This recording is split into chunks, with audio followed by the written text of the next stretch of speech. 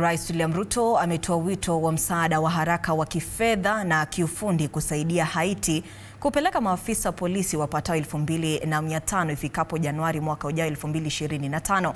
Akizungumza kwenye kikao cha 79 cha Baraza Kuu la Umoja wa Mataifa jijini New York, Ruto amesisitiza umuhimu wa jamii ya kimataifa kuunga mkono misheni ya usaidizi wa usalama wa kimataifa MSS nchini Haiti ambayo inaongozwa na taifa la Kenya. Through our participation in the Africa Union Transition Mission in Somalia, we have stood side by side with our sisterly neighbor, Somalia, in their fight against Al-Shabaab. We are proud that Somalia will soon take up a seat as a non-permanent member of the Security Council, underscoring the tremendous progress achieved in consolidating peace and stability in that country.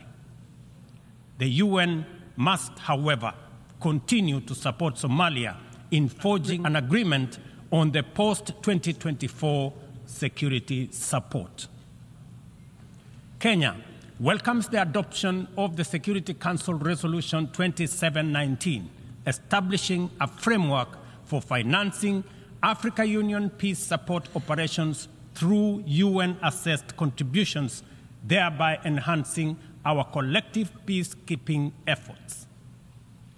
A well-funded AU peace operation are not only an African priority, but a global good, considering the complexity and interconnected nature of emerging threats to international peace and security.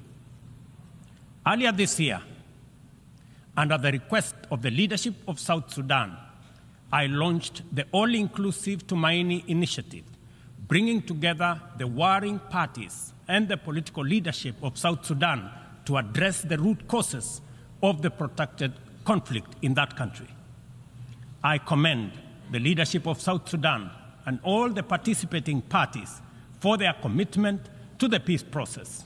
I also thank all regional and international partners for their unwavering support, both political and financial, to the South Sudan Tumaini initiative.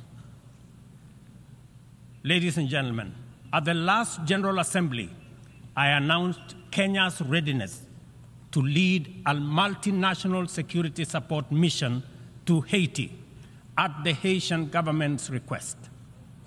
Following the Security Council's authorization under Resolution 2699, Kenya has deployed 382 specially trained police officers to Haiti.